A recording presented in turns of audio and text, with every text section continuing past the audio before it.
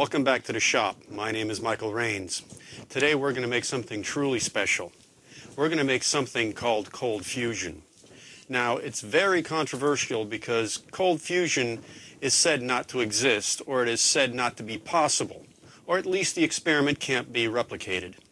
Well, I'm going to at least prove one of those myths wrong. We're going to replicate the experiment. And this is how we're going to do it. We're going to take our trusty tube that we used last week. But different things are going to go on. Let me show you. All right, here's the heart of our machine. We have 2 rods of tungsten carbide, one uninsulated, holding some stainless perf, one insulated with plastic coating, and these little porcelain insulators. You may recognize them. They are fuses. I took the end caps off, hollowed them out, slid them over our tungsten carbide rod for a little heat protection. I don't know if it's going to do much, but we have to do what we can because the process inside here is going to be very, very violent and hot. Now, you can see that this is just the top of the water filter. Here we're going to have our thermometer, our negative and positive connections. Yes, they're just tubes, but there are connections. So now, let's put this puppy together. Okay. Now we're going to put some water in our little tank. Yes, you guessed it. It's going to be distilled water, not tap water, not spring water. It has to be distilled. So we're going to pour that in. Okay, we don't want to fill it up all the way. Just halfway would be fine. Now we're going to put our anode and cathode array back inside. And that's basically how it sits.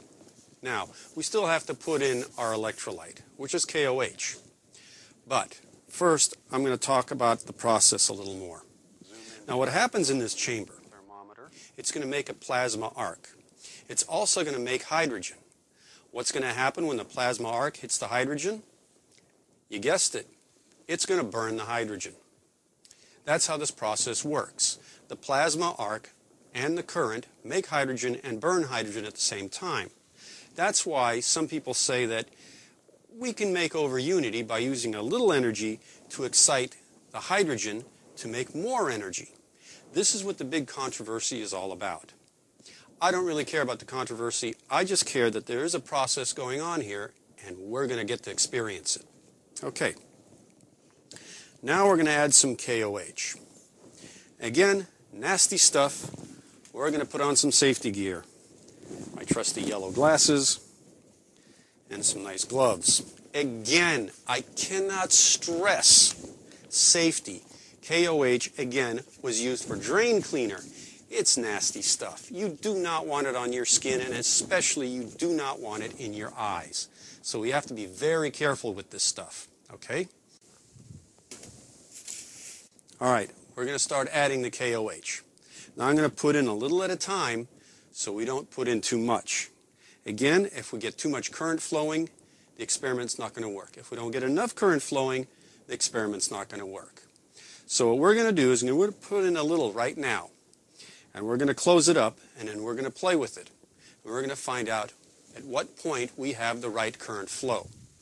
Yeah, it's a little experimental, but, you know, that's science. So we're going to put in a little more.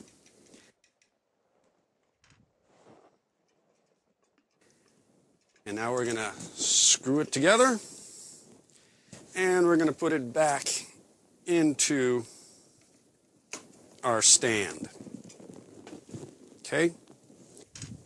Okay. So we have our transformer hooked up. We have our canister in place. We have our anode and cathode and our negative and positive hooked up. And also here, this little stainless tube is a thermometer, which is hooked up here so we can monitor our temperature. This is where the experiment's going to happen, is the temperature.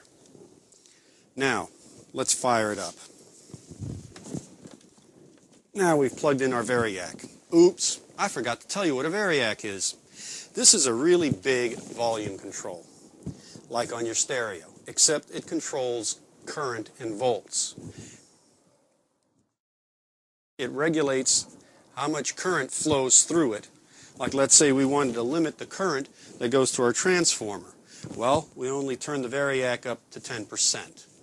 Now, as you can see on our gauges already, we're registering some current and some voltage. Now, we have to warm this up slowly. You can also see that we're bubbling here inside the reaction chamber. That is hydrogen being made. Now, because it's high current and not low current, we have less volume of hydrogen, but more current through the water, which heats up the water. If you watch closely, you'll see this thermometer click up, and it'll heat the water slowly. And we have to heat the water slowly for the next 10 or 15 minutes till we get it to 100 degrees before we can kick on full volume. If I was to turn on the power full right now with the variac, you'd see the reaction, but only for a short bit. It would pop the breaker either on the variac or the transformer or the breaker on the cell. One of them would go. That's why we have to heat the water to the right temperature to give it the right resistance to make this experiment work. So, we're making a little hydrogen. We're up to temperature. As you notice, our voltage is relatively low. Our amperage has dropped down. Now, I'm going to go ahead and give it some more power. You can see on our what's up meter, we're using 92 to 94 watts of power. But I'm going to turn it up. So now we're using a little more power. Our amperage is 2.5. Our volts is at 50. We're bubbling down there. Nothing special. Now, we are at 107 degrees. Now we're going to let her have it.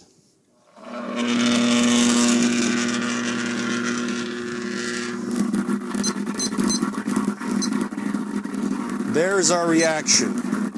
As you can notice, we're at 250 volts. Our amperage is going anywhere from 3 to 2. And that's the fusion process that supposedly is impossible.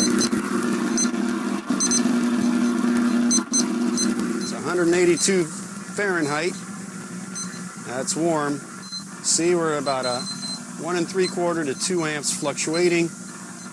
260 volts. And the temperature is going up slowly. Steam is starting to come out. We're steaming the water in only a few seconds of action.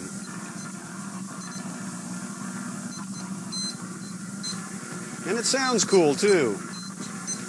Here, get a closer sound of that.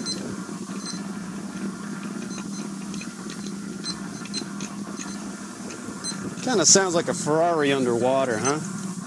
That's cool.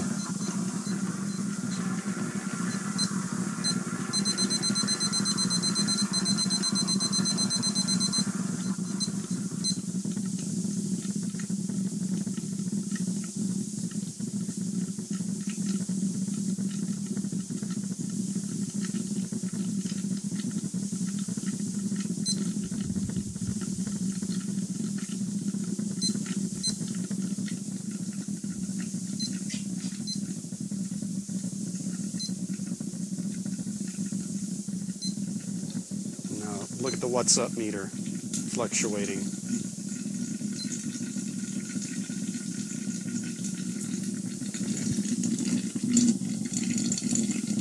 think we might be losing an insulator.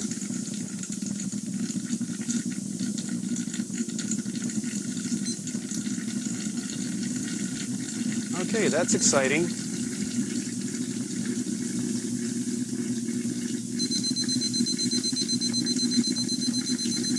All right, our thermometer is officially not happy.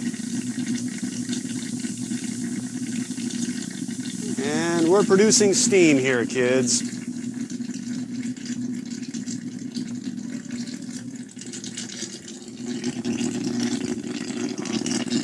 All right. There it is. It works. We're done.